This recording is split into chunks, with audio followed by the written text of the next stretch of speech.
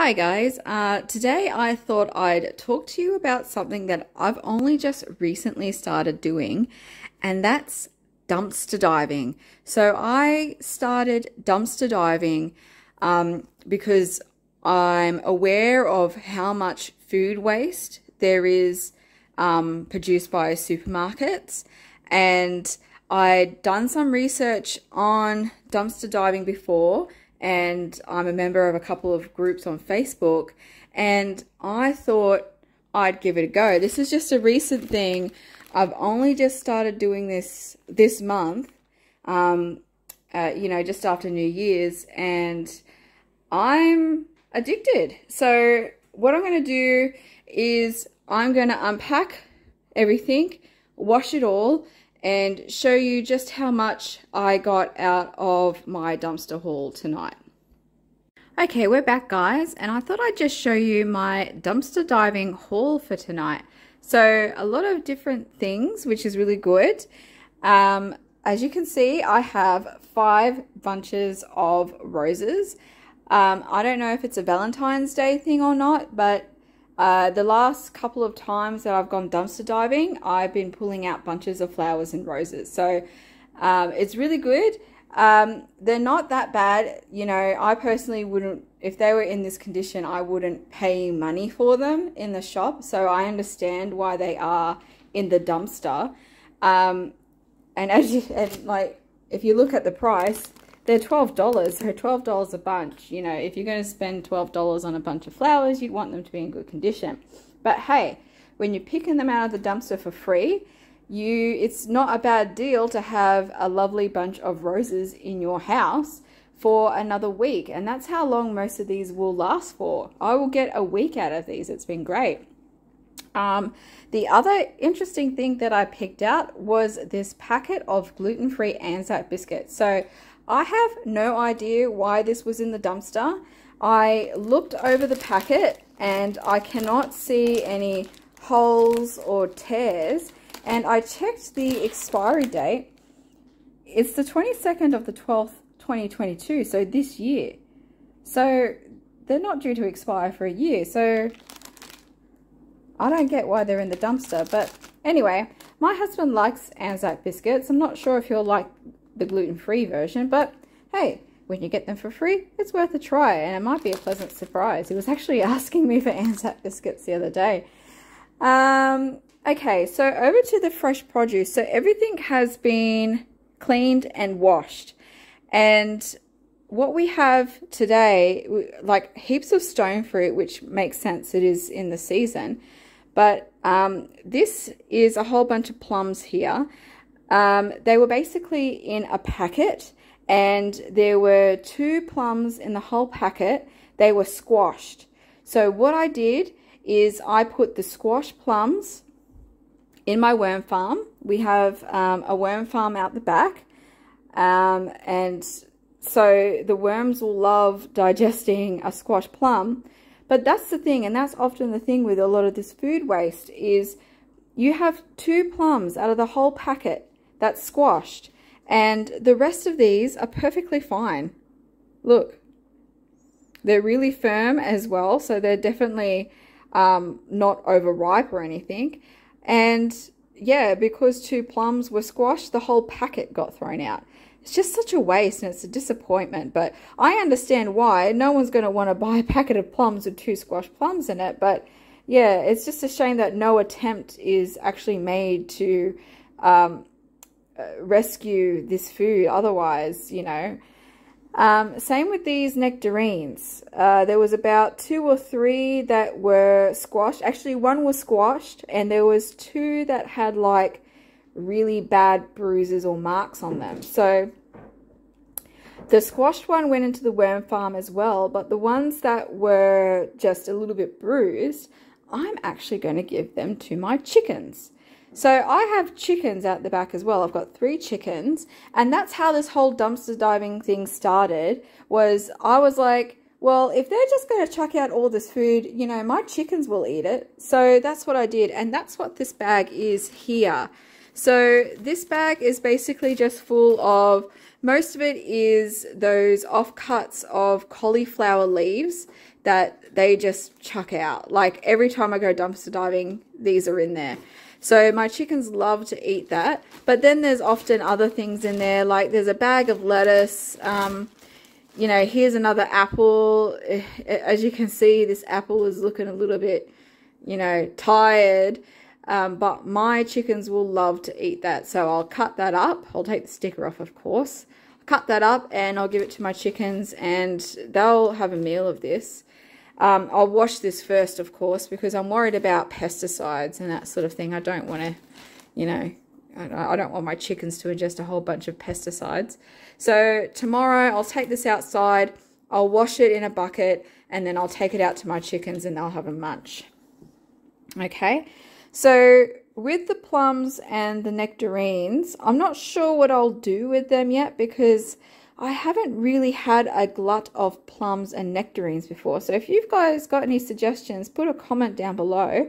But I'm thinking maybe with the plums, barbecue sauce, or maybe a plum Worcestershire sauce, something like that. Something that I'll use. I don't really like to make jams because I don't really eat jam a lot. I have about 5 jars of jam in my pantry that have been given to me as gifts by people, and I haven't touched them because I don't eat jam. I'm trying to, you know, not consume as much sugar, so I just don't have jam. But anyway, so I'll find something to make with those. Lemons. I actually already have heaps of lemons, but I picked these out anyway because they just looked really fresh. I don't understand why they throw fresh produce out. Like, anyway, so what I usually do with a glut of lemons is I'll usually juice these and then freeze the juice in ice cube trays and then keep it in the freezer until I need lemon juice. So that's what that's really good for. I've got this lone Granny Smith apple. It's a bit bruised, but I rescued it because Granny Smith apples come in handy for when you are making things like sauces or jams. Not that I'm going to make jam, but you know what I mean? Like, they usually, a lot of recipes usually call for a Granny Smith apple. It just provides the pectin that you need to make whatever it is that you're making. So I kept that because I'm going to be cooking with it, so what does it matter if it's a bit bruised? Couple of capsicums. My chickens, they're a bit soft, so I'm not actually sure if I'll eat these capsicums, but I picked them out anyway because the core of the capsicums that's got all the seeds in it, my chickens love eating those seeds. As soon as I chuck them in the pen, they're just all over that. They just love those seeds. So whether I eat these or not, my chickens will at some point, so we'll see. Okay, so we've got some grapes. There was actually more grapes than this, but a lot of them were loose, so I just took these because they were mainly still in the bunch, and I've washed them. And they're fresh. I don't know why they were chucked out. Like, I think there was like 1 or 2 that were like, you know, a bit dodgy, but who doesn't buy a bag of grapes that has a dodgy grape on it? I don't know. Celery. So this was actually a bunch of celery, but I've trimmed off the tops mainly to help with storage and like cleaning them. It makes it easier to clean celery if it's like this. And for storage, it just takes up less room in my fridge when they're like this. But you know, these are actually, it's actually really still crisp.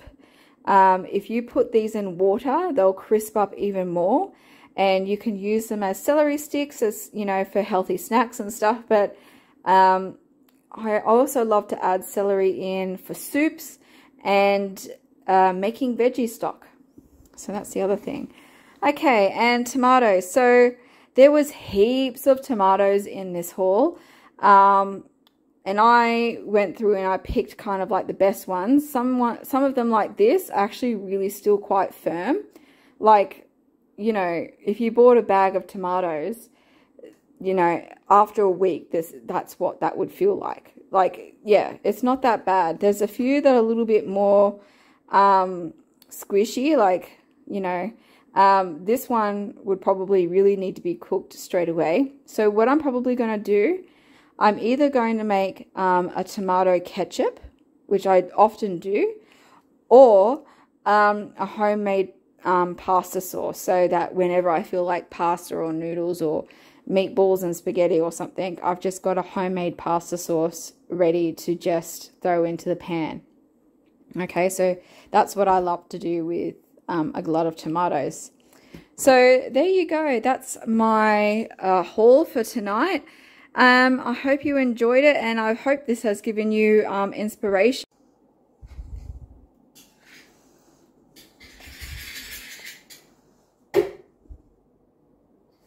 Okay, so fast forward, and I thought I'd show you what I ended up doing with all that produce that I got out of the dumpster.